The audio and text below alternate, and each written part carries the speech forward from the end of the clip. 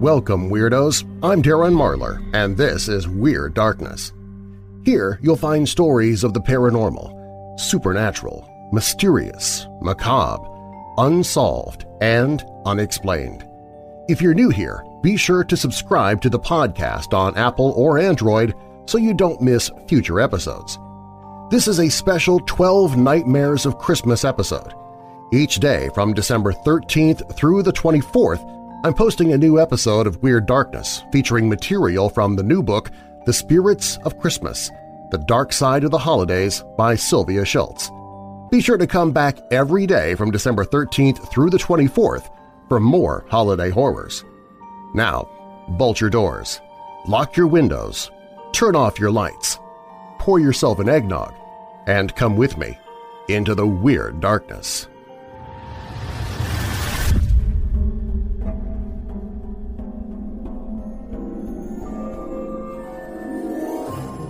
William Terris was the Kenneth Branagh of his day, a superstar of the popular melodramas. Handsome, talented, he was royalty of the theater set and played most often at the Adelphi Theater in the Strand. And that was where he met a violent end on the evening of December 16, 1897. Terris made a habit of dining at the Green Room Club just off the Strand. It was a short walk from the club to Maiden Lane, a narrow street behind the theater where he could get into the back door of the Adelphi. All the leading players of the theater had a key. On December 16th, Terris walked as usual from the club to the theater, accompanied that evening by John Graves, an elderly friend of his. Chatting companionably, the two men turned into Maiden Lane. The street was dimly lit. Neither of the men noticed the figure standing across the street in the flickering shadows cast by the gas-lit streetlights. The man stood silently, a dark-eyed figure in a black cloak, his hat pulled down low over his eyes. As the two friends approached the back door, Graves told Terris goodnight and walked on.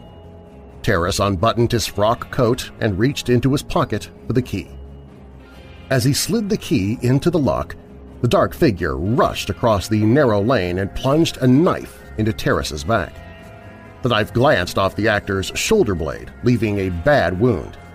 Terris staggered around to face his attacker, who struck twice more. The second knife blow landed high up near Terris's spine. The third pierced the actor directly over the heart. The attack on William Terris never should have happened. It was the result of a tragic mistake. Terris's attacker was a bit player at the Adelphi by the name of Richard Arthur Prince. Aged 32, he had come to seek his fortune on the London stage. Unfortunately, Prince was a wretchedly bad actor, and he was lucky to get bit parts.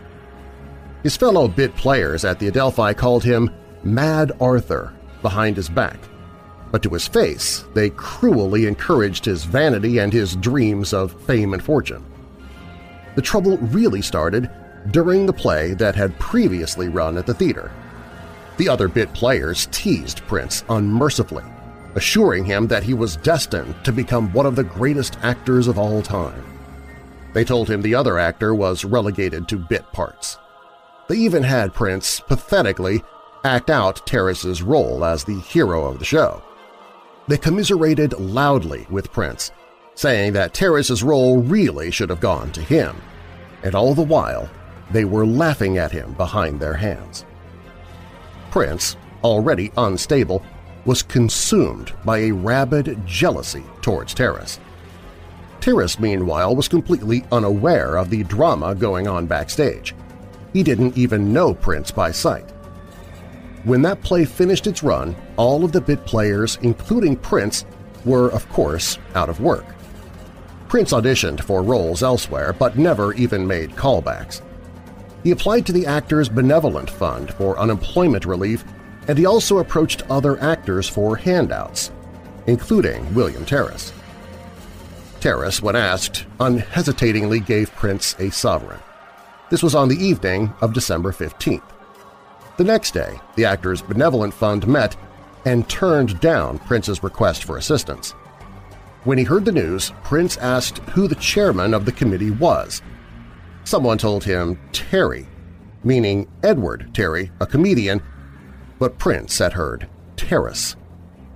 The unbalanced Prince went to a shop and bought a sharp butcher's knife for 1 shilling 9 pence, using the sovereign that Terris had given him. Then at dusk, he went to Maiden Lane to lie in wait for William Terris. After the attack, Richard Prince simply stood there while people rushed to the scene. He was seized and arrested immediately. Meanwhile, Terris was carried into the theater through the door he'd been about to open. He died 20 minutes later, his head cradled by his leading lady, Jessie Millward. Terris was only 41 years old. The impact of Terris's death was even felt miles away at his home. That evening, Tom, the actor's 17-year-old son, was playing chess with his younger brother. Mrs. Terris sat in an armchair nearby. The family terrier dozed contentedly in her lap. A few minutes past 8, the exact time of the stabbing, the little dog suddenly leapt from Mrs. Terris's lap and ran circles around the room, barking frantically. Then he darted under the table and stayed there, cowering and snapping at something only he could see. The family finally managed to calm the shivering, wild-eyed dog. Half an hour later, a cast member from the play Secret Service, who'd been an eyewitness to the tragedy, knocked on their door with the shattering news. Terris's son-in-law, a fellow actor named Seymour Hicks, was taken to the Bow Street police station to identify Prince. Prince was raving and foaming at the mouth. He was later found guilty but insane and died in Broadmoor Criminal Lunatic Asylum in 1937. Hicks left the police station and went to the Adelphi, where Terris's body lay on a couch. The actor played the hero even in death. His face was calm and his lips curved in a slight smile. Hicks knelt by the couch to pay his respects to his father-in-law. Years later, Hicks wrote of the experience he had in the empty room. "In the serenity and quiet of the room," he said, "I to this day feel sure I heard a voice say to me, 'Are there men living such fools as to think there is no hereafter?' That night I knew beyond all shadow of a doubt that William Terris and myself would meet again." True to his word, Terris began haunting his beloved Adelphi almost immediately after his tragic death. Many actors reported hearing strange tapping noises coming from Terris's old dressing room, but things didn't really heat up until 1928, over 30 years after Terris was murdered.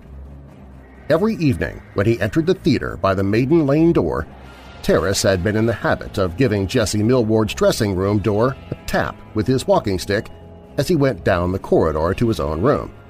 It was his affectionate signal to his leading lady that he had arrived. In 1928, a musical comedy actress named June was using Jessie Millward's old dressing room. It was June's practice not to leave the theater after a matinee. Instead, she would have a light meal brought in from a restaurant, then have a nap on the chaise lounge until about 7:15 p.m. But the couch didn't provide much rest. As soon as June relaxed enough to drop off to sleep, the couch would start to vibrate, then lurch, as if someone were underneath it, kicking the bottom. Then a pale, greenish light would form in front of her dressing table mirror, then disappear. June mentioned these things to Ethel Rowland, her dresser. Ethel replied that often when June was on stage, a knock would sound on her dressing room door, a knock that sounded like someone rapping the door with a walking stick. When Ethel went to answer the door, there was never anyone there. June eventually told a theater veteran at the Adelphi about these strange events. They suggested it might be William Terris, returning to the theater he loved so much. The actors held a séance at the theater to try and contact their colleague. Nothing happened during the séance, but afterwards, June was no longer troubled by noises and lights in her room. The Adelphi's historian, W.J. McQueen Pope, wrote in 1959 that an apparition of Terris had been seen only once outside the theater. A few years before, on a summer's evening, a man who didn't know the story of the murder was walking on Maiden Lane near the theater's back door, exactly where the stabbing had taken place. He saw a handsome man in old-fashioned clothes coming towards him. The man passed him without a word, but his appearance was so striking that the witness turned for another look, but the man had completely vanished. The witness was sure he had just hallucinated the whole thing until the historian told him about the murder of William Terris some 60 years in the past.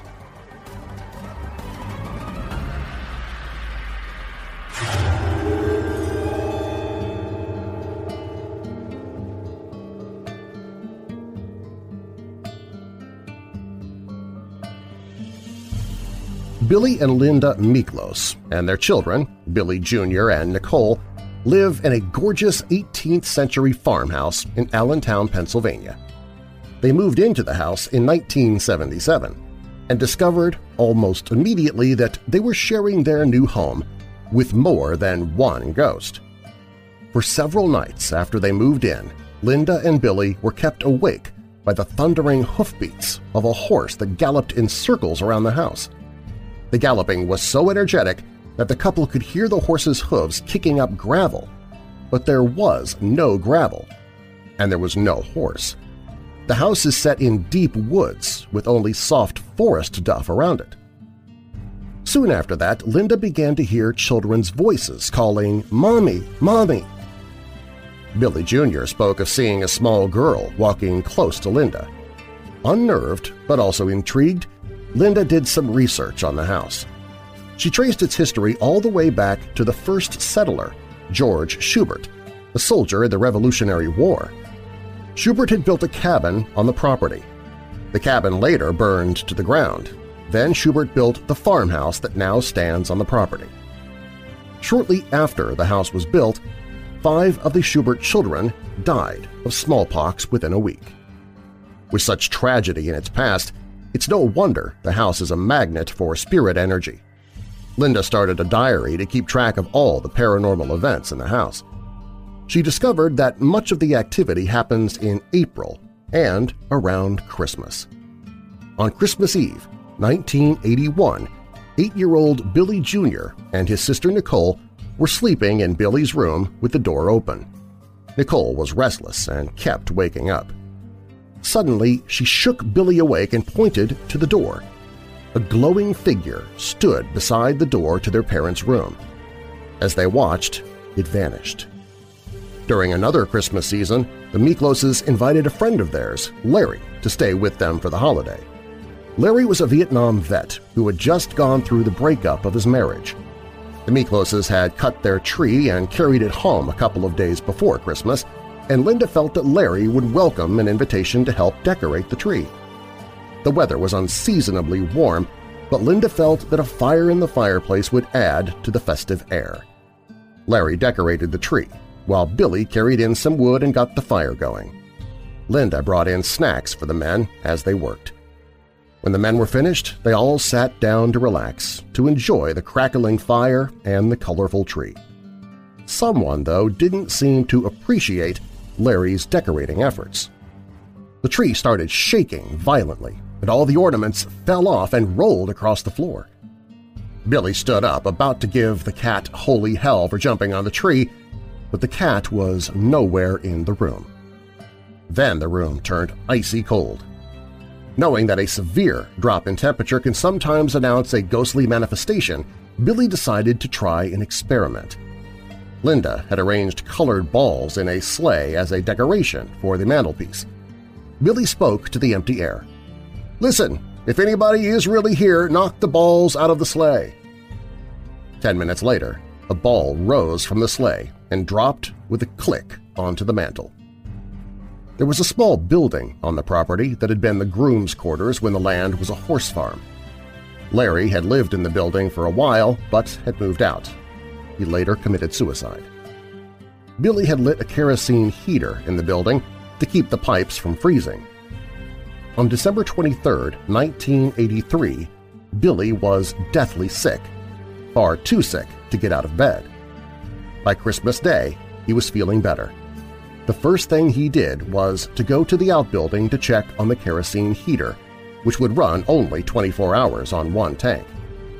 "That should have been bone dry and out," he said, but when he got to the building to check the heater, it was full of fuel and burning.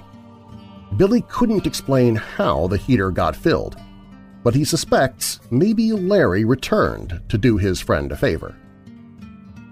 During another Christmas season, the Mikloses had a relative from Ohio come for a visit. Sometime between 1:30 and 2 a.m., Angie came suddenly awake.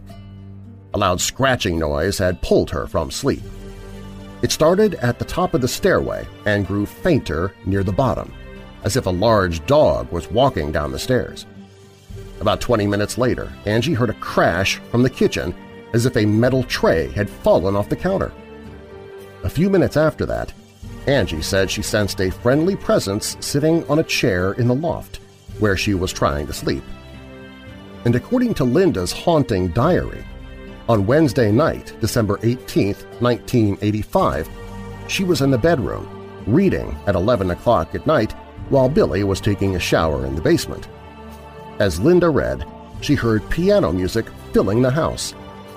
Billy barged into the bedroom, his face half covered with shaving lotion. "Tell me you were just playing the piano, Linda," he begged. She shook her head. That was the one and only time the piano played a phantom tune. It never happened again.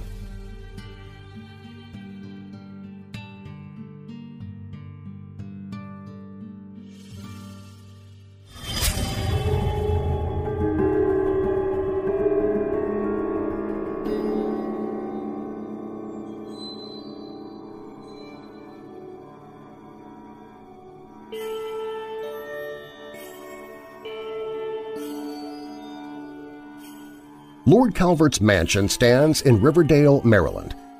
It's a late Georgian plantation house that was built between 1801 and 1807. It was rumored to be haunted by Lord Calvert's son-in-law, who hanged himself from a tree in the front yard.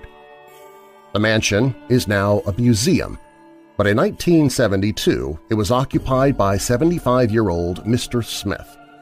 He was uncomfortable rattling around the haunted mansion by himself, so he asked Rick, a deputy sheriff in Prince George's County, to move in with him for protection. One December night, while Mr. Smith was out visiting friends for Christmas, Rick was outside in the barn, tending to the horses. His chores done, he started for the house and noticed that the light in the attic was on. For a moment he just stood and stared at the lit window. He knew the attic wasn't wired for electricity, but he could plainly see the rafters through the window. The light source was strong, not flickering. It had to be coming from inside the attic. Rick's police training kicked in, and he rushed into the house in search of an intruder. He secured all 3 of the lower floors, making sure all of the house's outside doors were locked. Then he headed to the attic. Slowly, Rick pushed the attic door open. Only darkness met his eyes. Rick knew he had seen light in the attic less than 5 minutes before. There was a lamp in the attic for emergencies, but the bulb was completely cold. The deputy shivered. None of his police training had prepared him for seeing a bright light in an attic window, an attic without electricity.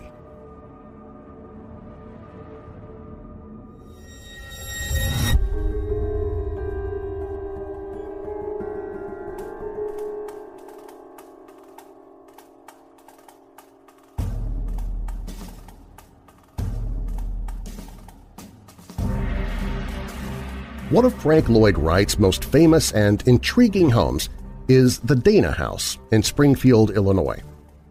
Construction started in 1902, and the huge house was finished in 1904. It's a magnificent example of Wright's prairie style, the first of Wright's designs to feature 2-story rooms. Like the hall, the gallery, and the dining room, Frank Lloyd Wright fans and architecture enthusiasts drool over this house, which features a library with glass-fronted built-in bookcases, a billiards room, and a bowling alley. And paranormal investigators salivate because, although management and state officials deny it, the Dana House is haunted. Very haunted. The Dana House was built at the request of Sue C. Lawrence, later known as Susie. You see it, don't you? Sue C. Susie. Born in October 1862, Sue married Edwin Ward Dana on December 4, 1883. The marriage was short and fraught with financial troubles. Edwin Dana was a businessman, but not a very good one. Starting out as a real estate investor, Dana set himself up as president of the Western Business Agency. When that failed, his father-in-law sent him to Oregon to manage some mines. In Oregon, Edwin suffered a fatal accident in one of the mines. Susie came back to Springfield, her spirits in tatters. Her husband was dead, and she had also buried 2 infant children that she'd been unable to carry to term. On February 17, 1901, a few years after Susie's return from Oregon, her father passed away. R.D. Lawrence's death was another blow to the young widow, but it left her with a financial windfall. She decided to build a grand new home for the surviving members of her family – herself, her mother, her grandmother, who would pass away a year and a half later in August 1902, and her cousin Flora Lawrence. Wanting the sophistication a Chicago architect could bring to sleepy Springfield, she tapped Frank Lloyd Wright for the job. Susie Lawrence Dana lived a life marked by tragic losses, despite her elegant surroundings. She married a concert singer from Denmark in March 1912. Jorgen Konstantin Dahl was half Susie's age, so it was quite the scandal. He died just a year later. In 1915, she married a native of Springfield, Charles Gurman. They eventually separated, and she divorced him in 1930. Susie had no head for money. In 1915, she received about $10,000 in income from her father's rental properties. Unfortunately, she had borrowed $132,000 to fund her lavish lifestyle. Susie turned to the spirit world for advice and consolation. She held seances in her home on a regular basis, inviting the cream of Springfield society. Maybe some of that spiritualist energy is imbued in the walls of the gracious home. Susan Lawrence passed away on February 20, 1946, but her spirit still seems to linger in her beloved home. In life, Susie loved to throw parties. She started things off with a bang during the holiday season of 1904, the year the house was finished. She hosted lavish holiday parties.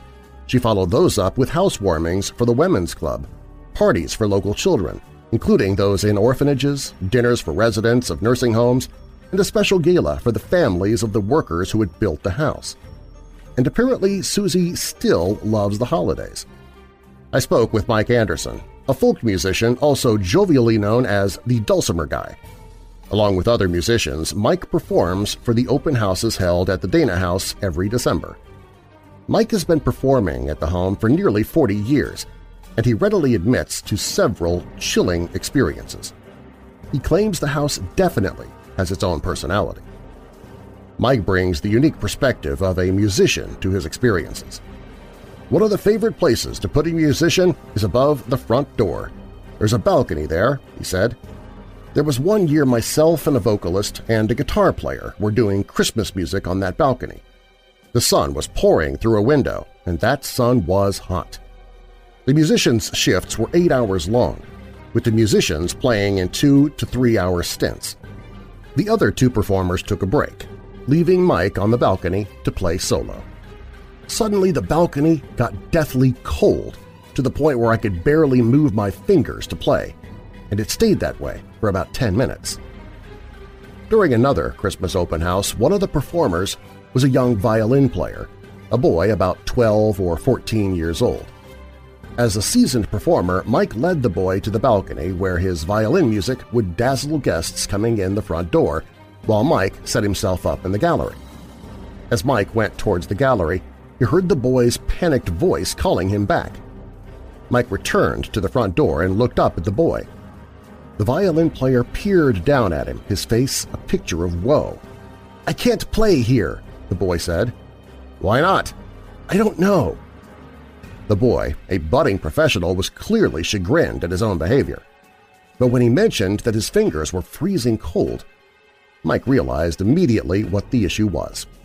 He switched places and sent the young violinist to the gallery instead. Mike shared another strange experience he had in the Dana house, and again it happened regularly during the Christmas open houses. "The house is set up so that you can pretty much tell where people are from the sound of their voices," Mike told me. He was set up to play on the balcony, and he kept an ear cocked for approaching tour groups. When a group came within earshot of the balcony, Mike would start playing a Christmas carol on the dulcimer. One day, as the tour group came up, Mike dropped into "What child is this?" He noticed a woman walking several steps behind the tour group. She was wearing a long winter coat, in deference to the season. The group moved on into Susie's bedroom, but the woman in the long coat stopped on the steps leading down to the bedroom, just off the balcony. From the corner of his eye, Mike saw the group go into the room while the woman hung back. Mike turned to say to her, "You need to catch up with your group," but the woman was gone. This happened several times, and each time Mike had just launched into "What child is this?" on the balcony. It got to where I could almost make her appear just by playing that particular carol, Mike told me. Later, a harp player joined the ensemble of performers. She'd been at the house before, so Mike asked, "Is there any place you don't want to be stationed?" The harp player shrugged. "Not really, but the balcony can get pretty weird." Mike nodded fervently. "I know exactly what you mean," and he told the harpist his story. The harpist's face paled. "You mean you've seen her too?"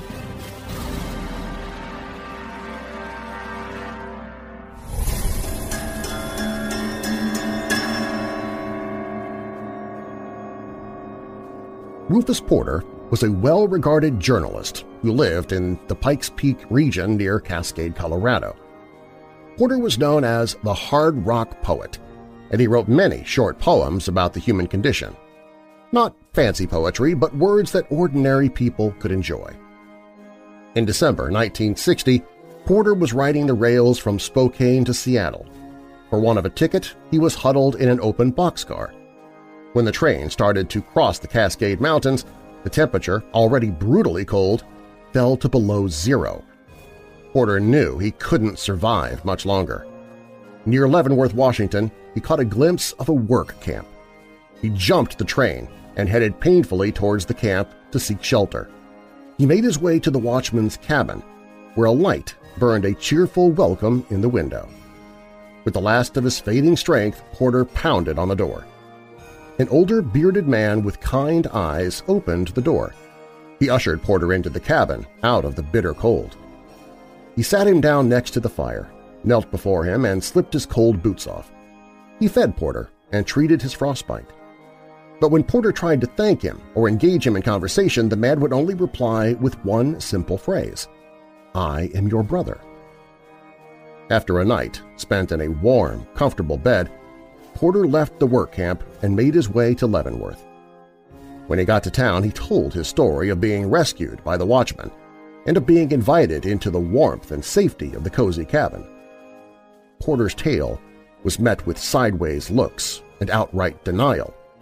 The work camp outside of town had been deserted for years, people told him, and the watchman who had supposedly cared for him was long dead. Porter refused to believe this. The man's glances of kindness, his generous care, the humble way in which he would say, "I am your brother," it all stayed planted firmly in Porter's mind. He decided to go to the work camp in daylight to see things for himself. He found the camp abandoned, just as the men in town had told him. There was no sign of life anywhere in the camp, and the ashes of the fire on the hearth in the watchman's cabin were cold and dead.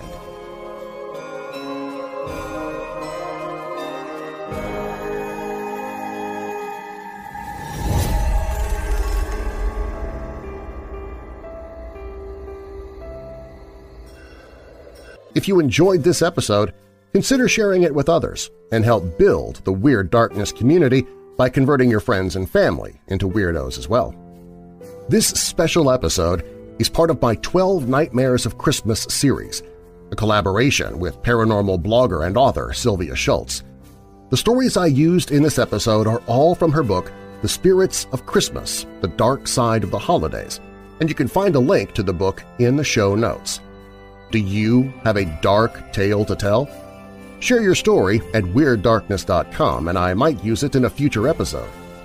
Music in this episode is provided by Midnight Syndicate, and you can find a link to purchase and download this dark, creepy Christmas music in the show notes. I'm your creator and host, Darren Marlar. Merry Christmas, and thanks for joining me in the Weird Darkness.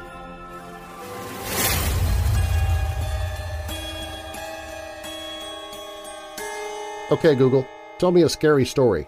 Have you heard the urban legend about the power cord that was too short? About 10 years ago, there was this guy. I think his name was Henry. Anyway, he bought an alarm clock to put on his nightstand. But when he tried to plug it in, it was just too short. I hope that one doesn't give you nightmares. Hey Weirdos! Be sure to click the like button and subscribe to this channel and click the notification bell so you don't miss future videos. I post videos 7 days a week. And while you're at it, spread the darkness by sharing this video with someone you know who loves all things strange and macabre. If you want to listen to the podcast, you can find it at WeirdDarkness.com/listen.